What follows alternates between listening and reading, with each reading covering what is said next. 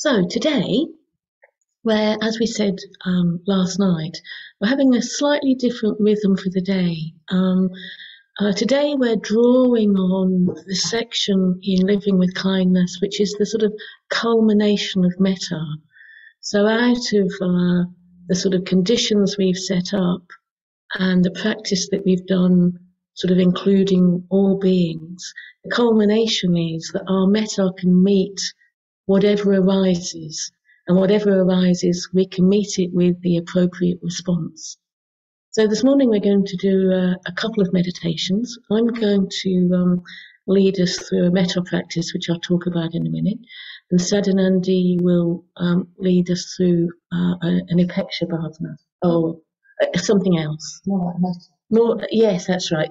We'll lead us through a metta practice in a different way. So you get a bit of a sense of different ways into the practice. But before we do that, we did have some questions that came out of people's practice. Now, we had quite a lot of questions, so we're not going to answer all of them this morning, but we'll just pick up on a couple of them, and we'll maybe do a couple more tomorrow morning. We've really picked out sort of questions that might have a bit of a general application. And of course, anything we say, because we're not in one-to-one dialogue with somebody, it's a general comment. And that's individually, we might need a bit more specific advice and guidance, but we can just say a few things.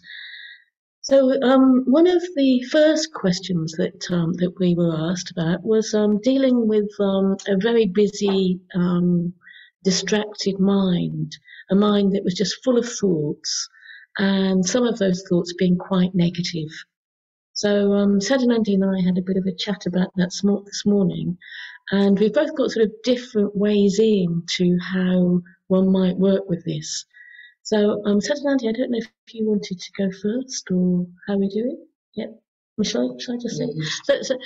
So, my response to this question is that, as we know, you can't get rid of thoughts. Like, thinking happens, and it happens regardless of whether we want it or not.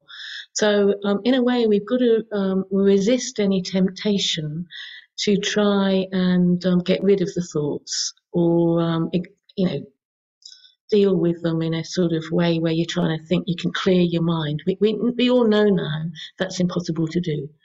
So one of the practices that I've taken on quite assiduously with thoughts is with this awareness that you can't get rid of thoughts, you've got to try and sort of harness your ability to think and harness your ability to the ability we have, and which does get stronger over time when we meditate, is to be able to direct our thoughts where we want them to be.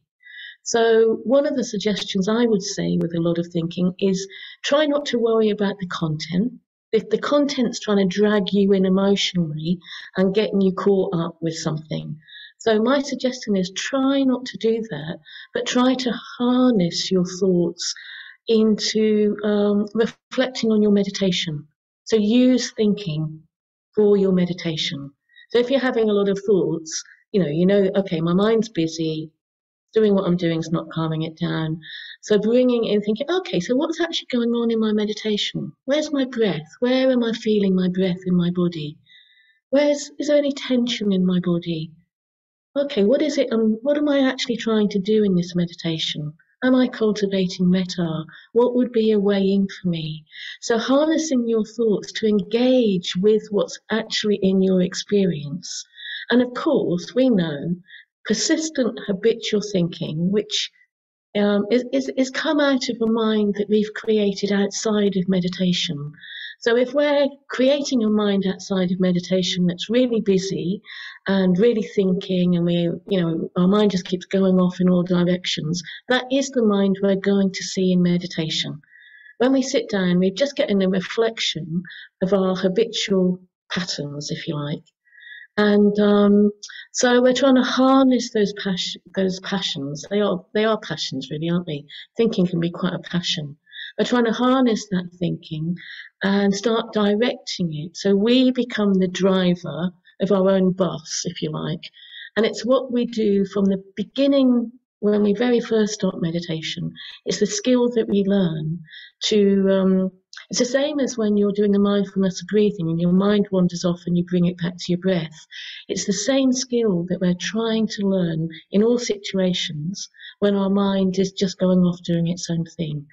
So I would say with really persistent negative thoughts, trying to get your thinking about what's going on in your body, how is your breathing, is there anything you can do to ground yourself? And just ask yourself those questions. That's you becoming the driver of your experience. Saddhanandi, let me just let me mute.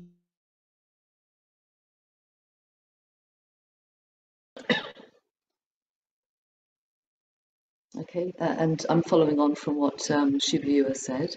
You just get interested in your thoughts, if there's a lot of them. You can think of them as something that's telling you a story. I quite enjoy this. So find out what are the emotions that are going on underneath them. So anxiety or anger. Just noticing what is the emotional sort of tone to those thoughts, self-hatred, persistent worry about something that's maybe outside your control.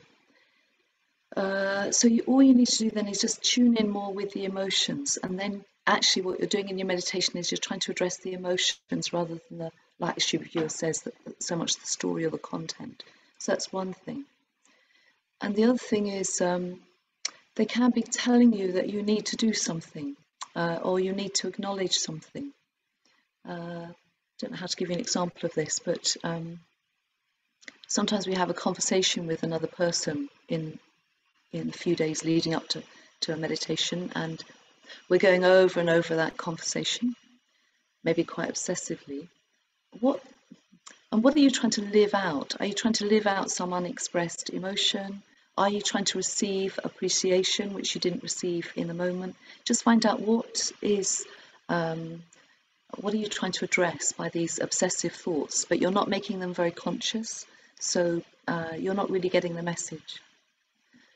And sometimes they can be telling us that we want to do something else, and what I'm trying to do all the time is not create too much conflict between myself and trying to meditate. I don't want it to become like a battleground in my own head about what I'm supposed to be doing and what I am doing. So how do you not have a battleground going on?